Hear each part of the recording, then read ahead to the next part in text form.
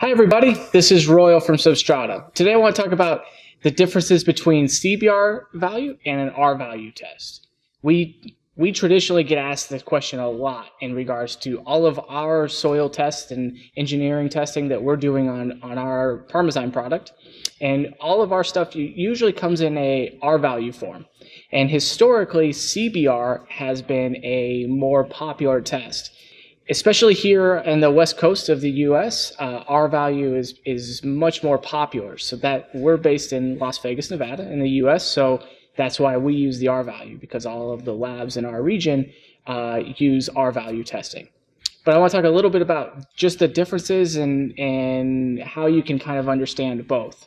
So at the core, both of them are testing the same thing. They're both a test of how strong your subbase material would be and how resilient it will be when driven over. So it's not a strength test in regards to like a compressive strength test where you're pushing down on something to get a PSI rating or something like that. It's really just how resilient is this base going to be when you're driving over it, and how hard is it going to be and long lasting.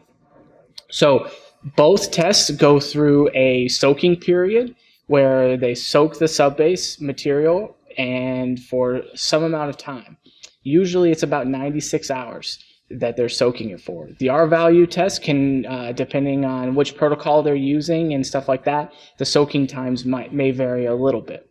So once the soil has been soaked for the CBR test, what happens is you come through and you have a rod that you're pushing down. And you're pushing down at a set amount of force and a set rate. And so you're looking to see how long you're pushing down until the soil deforms. And then that gives you the CBR value. With the R value, it's a little different, where you're coming through and you're pushing down at a steady rate and always pushing down, and you're measuring the resistance of the soil coming down and also the resistance of the soil in a radial load. So what you're measuring there is how resilient is that material from expansion, and then also from pushing down, how much is it going to be able to resist that vertical change of a load. In regards to the R value, it's really a ratio. So it's on a scale of 0 to 100. And the kind of rule of thumb that I like to use is 0 is water, right? Because water has no strength, and 100 is steel. And so everybody knows that steel is very hard.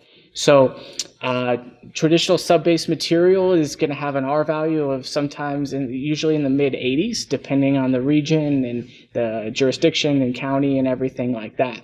But that just gives you a little bit of insight of how the R value is different than the CBR value. Again, they're very similar. There's calculators out there that you can use to translate your R value into a CBR and vice versa. But that gives a little bit of insight of that. If you have any questions, please feel free to contact us. I look forward to hearing from you.